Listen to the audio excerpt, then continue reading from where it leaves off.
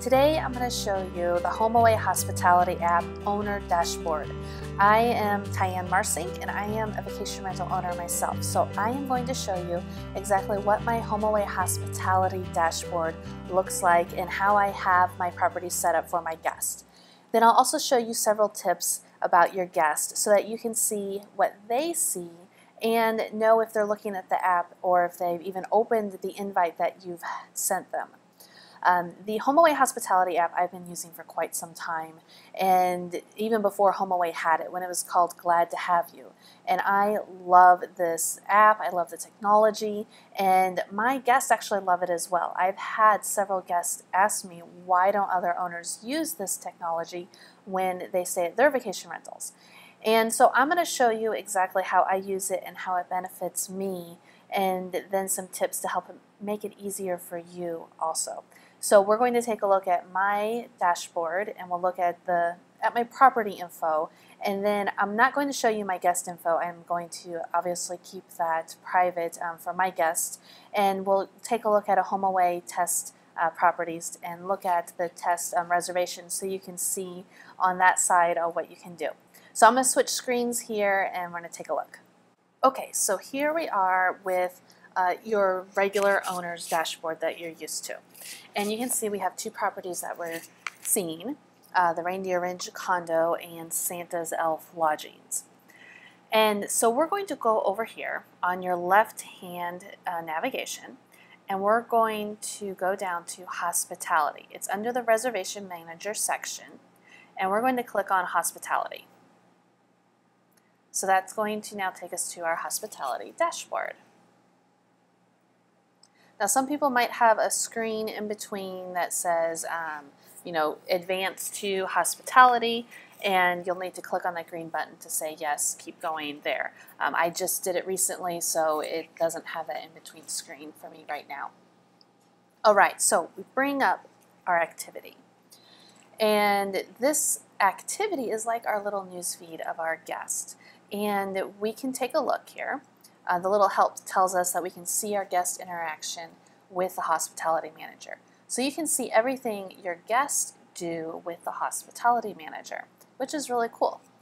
Now over here on the left, we have these little check boxes. We can look at the activity just for one property, or we can take a look at for both properties. See, they're both checked, so we can see the activity for both properties.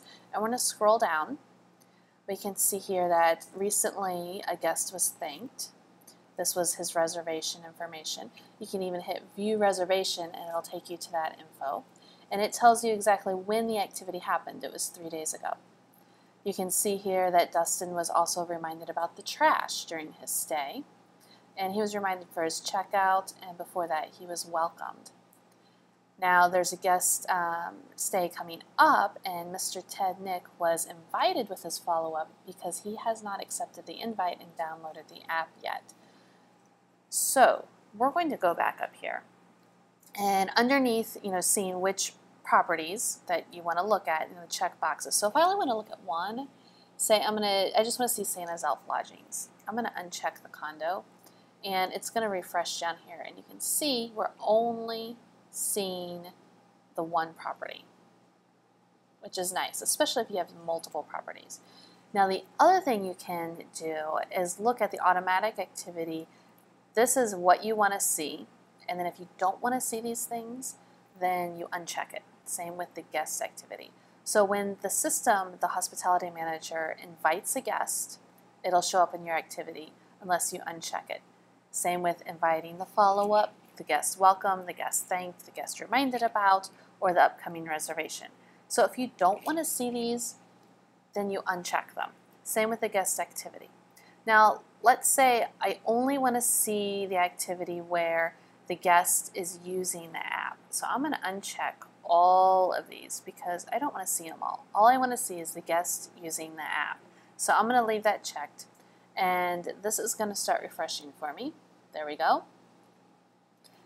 And in this test account, you can see the guest was using the app, Josh Tester, for a stay that was 10/22 to 10/23. And then if I want to view the reservation and then how long ago that happened. Now, obviously, because this is a test account, things aren't, tested and everything every day. So we don't have a lot of recent tests right here. The using the app. Okay, so that is your guest activity. Now the other thing I want to show you, come up here on your main navigation to My Guest. And we're going to click on My Guest and take a look at this. So it's loading here. And we can see here, we have several reservations. Now there's a stay that is ending tomorrow. The stay is Matthew, and these are his additional guests that he's invited to the stay. So what's really cool is you have your main guest, and then you can tell your guest to invite everybody else in the group, and you will get all the information for each of these. Now from here we can edit reservation, edit the access code, and we can add a guest as well. Now edit access info is very important. This is the only place that you can add their access information that is secure. So this is where you would put your door codes. Anything that you don't want to be public knowledge. Well, okay, so the other stuff's not public knowledge, but as far as seen before the access time.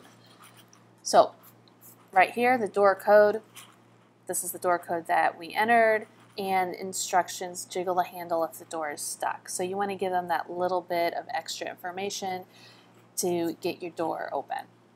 Can save changes or cancel. So your door codes go into edit access info. Remember, this is the only spot that it's available. And only these people on the reservation will see it. No one else will see it whatsoever. Your check-in information comes, it's not in the secure within access time. Now if we scroll down here, guests can see my rental, parking, find my rental, as well as driving directions. This is the secure information that only goes out to the guest when you grant it. The other parts of the hospitality are available pre-stay, so they can help them to plan their stay. So the check-in information bubble, that widget, helps them to plan their check-in information. This access info part is the stuff that you have to give very specific time frame. Now you can schedule the access or you can do it manually. Now the thing with here is, if we're going to look over here on the left, and we can see that Matthew has this little smartphone icon. That means he has downloaded the app and he's accessing the hospitality manager. Other people in the group, these guests here, they have a little note icon. That means they have not accessed the hospitality app yet. So that's your little tip to know if they have accessed and downloaded the hospitality manager or not. So if these were my guests, I would know these 3 people have not accessed the app yet, and Matthew has. Now if we go scroll down here, Mr. Ted Nick is coming in shortly, next week actually, and so we've clicked on him and he comes up. Here's Ted Nick. If we were to click on that, my email program would come up and I could email him. We can edit reservation. We can make sure he has access info, and he does not have access info. So we're going to put some info in here. And what I do for my guests is I put the same as the last 4 digits of your cell phone number. Do that, save changes. And content was successfully saved. Now if you notice here, we have a little icon, state needs attention. And it tells us here, 1, check-in information is not provided on that property. So we will have to fix that. It also lets us know that the guest cannot see his access info for next week. Now, it depends upon how you set up your property, but you can schedule the access to be automatic within X amount of days, or you can do this manually if you'd like. Now, say we want to do this manually, all we have to do is go over here to allow, we click allow, and we click confirm that we want to do it. So that is the little tips about the dashboard under My Guest and Activity. Now I'm going to switch over to my own property here, and we're going to take a look at the My Rentals section. See, this is My Rentals. This is where you would click to get here. And I have two properties, Canyon Retreat and Nature's Retreat. Now it automatically opens up to the rental instructions. And all of these boxes on top are the ones that I have content in, and they're the only ones that will show with the in the app. So I have quite a few. I have a lot of information, but there's quite a few available content, and all this available content is not shown in the app. So you're not, burdening your guests with tons of all these information blocks that are not related to your rental. Only the ones you fill out the info will show in there. So all of these, the biking, electronics, elevator, I don't have an elevator, so I have no information in there. It's not going to show in the app for my guest, which is really nice. One thing I do need to add for my one house is a fire pit, because I did add a fire pit. I need to update my information with that. So you can fill these out as you'd like, and I'll show you a few that I did. I think the About the Owner one is very important. So I tell a little bit about who I am, and really this is the same information I have on my listing. And that way it's all across the board. People know about me. I have it on my personal website too. And it's just really short, just brief information. And the cool thing is too, is under all these widget blocks, I can either save to my one property by clicking here, or I can hit the arrow button and I can save to both my properties at the same time. So that really, really helps with not having to go through and save and do all the information over and over again to all your properties, especially if you have multiple properties and you're entering the same information for all of them. Same thing with the coffee maker. So the coffee maker, it's not just the thing that I have a coffee maker. The info for the app is information about the coffee maker while they're staying at your house. For instance, I have a Keurig machine, and I make sure they know I don't provide coffee filters, coffee or creamers, and the K-cups as well. I want them to bring their own things.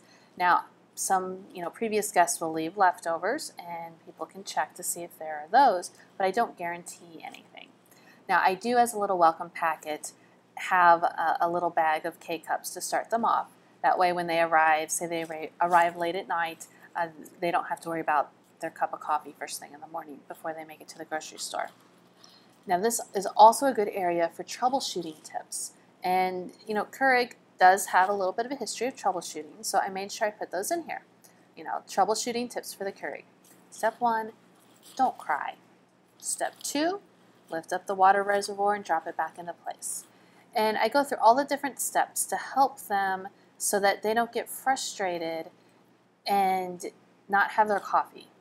Step 8, if you've done all this and the Keurig machine's still not working, then please call me. So I'm not leaving them hanging as well. And this has worked great. I've had absolutely no issues with my machine, thankfully. And my guests are happy. They've not had any issues because they know the expectations. They know what they can do, and just knowing what they can do helps make their stay better. All right, so let's do the fishing one. We go to the fishing, and this one here, I have information about especially licensing and fishing guides. We're a big fishing destination. And I let people know that they will need a fishing license and where they can get one. You can go online, or you can go to the local Walmart to get one. And then the trout license, also where you can get that, because a trout license is in addition to a fishing license. And not everybody knows that. I certainly did not know about it until my brother told me. And then fishing guides. I have a lot of people ask about fishing guides, so I provide that information as well. Now you can also do web links. And so I have the link to the Missouri Department of conservation, so people can just click on the link and go there to get their fishing license. And then I don't have any phone numbers in here, and I really should move the fishing guide down here. So we're going to do it right now. Copy the phone number, and we're going to say custom title. And this is Buster Loving's. Oops. I'll just say Buster Loving's. All right, add that. And the phone number, we're going to paste there. And I want to save this to both my houses. So I'm going to click the down arrow, save to all rentals, and confirm that I'm saving to all the rentals. Please wait. It's saving, it's working. And there we go, success. Content was successfully saved. Awesome. So that is under rental instructions. So you can see current content. There is available content towards the bottom. And say you don't want to search, or you don't want to scroll through looking for a certain piece of content, we can do a little search right here. So I want to talk about the pool. And there you can see it just automatically starts bringing things up, and I can click on the pool. And I can see it's under current content. I've already filled it out. And available content is, there is not a widget called pool, obviously, because I've already used it. So you can use the search to help with that. Now, pre-arrival. These are info blocks you really, really need to fill out, and these are the minimum. Check-in. You do not want to put any sensitive information in this area because people will see, your guests see this before their stay. So you let them know information about check-in that they'll need to know before their stay. And this is not, the security code area. Remember, that is the area I showed you earlier under edit access info for that particular guest. So anyway, I let my folks know that the check-in time is anytime after 4 on your arrival date, and I let them know about early arrivals because, we get that question all the time, like I'm sure you do. And I let them know how to use my keyless entry. I made a super short video to show them. And then there's also text instructions. That way they can just read it, and they can read exactly how to use the Schlag lock. And then I let them know that they will be charged if they don't get it locked correctly. And then I let them know how they can check to make sure they have it locked correctly. And they're welcome to call or text me to check to make sure that the system shows that it's locked. So making this little video and having the instructions here in the app has cut down dramatically on, one, the number of calls and frustrations from guests who have trouble working the lock. The lock is super, super easy to use, but when you're on vacation, you get vacation brain and you forget some things. So this has helped my guests wonderfully. All right, so driving directions. This one is under the secure area. So the driving directions will not show until you've given the secure access to the guest, but you still need to fill it out. It's really important because people do want to know how to get to your place, obviously. Parking instructions. Now, parking, you want to give them instructions about parking. This is the pre-arrival. So I let them know about, there's only 2 parking spots. Don't park in the grass. If you're bringing a trailer or RV, you cannot park in the neighborhood, and you need to make arrangements with the storage areas. And then here's the storage area information. So parking instructions, people like to know what about that. And then, of course, fill out your rules on pets, smoking policy, and then what to pack and what's provided. And then I'm not generally a fly-to destination, but I'm starting to. So, something like this, I'll probably be filling out very shortly. What to pack, this is one that I definitely do. And as you can see, it's very short. I tell my guests, don't forget your personal items, beach towels, and food. that's about it because I do provide pretty much everything else. And then the other one, what's provided. This one, a lot of people think, oh, they can just look back on my listing at what's provided. Well, in the app, you can go into even more detail. So here I have what they can expect at the house, so they don't have to worry about packing them. But then I also let them know if it's a disposable item that I've started them with and they run out during their stay, that they need to go ahead and pick up more things. The other thing that I put in here is at the bottom, actually especially in the kitchen here, if any of the above items are not at the house, please let me know so I can get them replaced. It sets up that expectation of, yes, it should be there, but then if it's not there, it gives me that chance to remedy the situation versus them thinking that I'm an owner who just, doesn't care or was just leaving it out or anything like that. So I have the entire list here. I start with the bedrooms, bathrooms, so that they know what to expect. The kitchen, I let them know all the different stuff that I provide in the kitchen. And then from there, I also include the living areas, what they can expect, as well as the baby items and the laundry. I go highly detailed so that they can look through this, and I tell my guests when they book to make sure they look at this as well so that they know what to expect. All right, and then let's go to local suggestions. Help your guests live like a local. Now, what's really cool is under each of these, I can add my personal recommendations. So under owner recommended, I added some of my favorite restaurants. And here, if they don't have a website, you don't have to put that in, but put as much information as you can. And then you have your recommendation notes. And I let them know, it may be a little hole in the wall in downtown Hollister, but the food is fabulous. So that's really good. Then you save your changes, the changes that you do. And there's tons of local suggestions that you can add in there as well. Okay, thank you message. This is important. This is the thank you message. You have total control over what it says. There's a standard thank you message that HomeAway puts in there for you, but you can edit it. Same with the welcome message. So just put out a little bit. I always put my phone number, I put my website, I ask them to leave me a review, that I'm appreciative of their time to leave a review, and I kind of guide them on what I want them to say. That way they're not just drawing a blank and say, hey, it was great, or it could be better, or something like that. I want them to talk specifically about things. So I say, was it the comfortable beds? Was it the location? Was it the space? Was it the specific amenities that I provided in the kitchen? I try to hit on those things.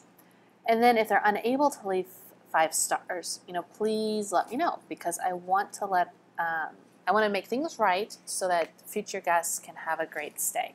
And I've had really great success about this. And then the welcome message, like I said, this is the other one that you can edit. And I welcome them.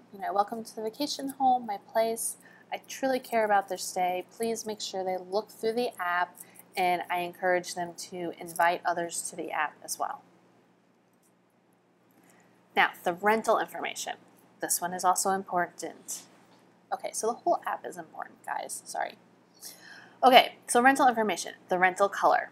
This is the color not of your property.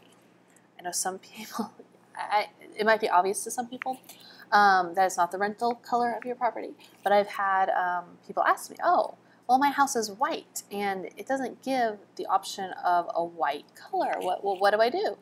Well, this is the color to help you differentiate between your properties. So if you can see over here, I have Canyon Retreat as blue, so all that's blue. Nature's Retreat is green. So when I go down here, all my widget blocks, when I'm working in Nature's Retreat, they're green. When I work in Canyon Retreat, they're green. Or they're blue, sorry. When I go to my guest, my Canyon Retreat guests are marked with blue color. My Nature's Retreat guests are marked with green color.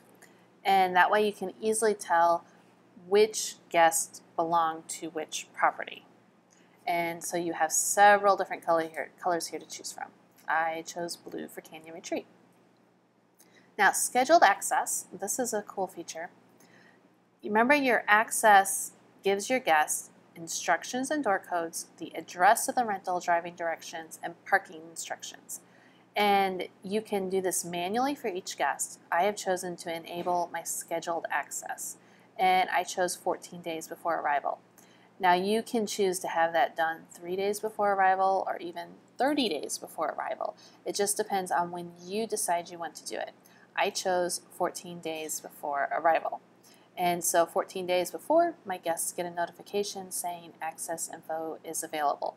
I also tell my guests, hey, 2 weeks before arrival, directions and security code will show up in the app, and then they know to go check it.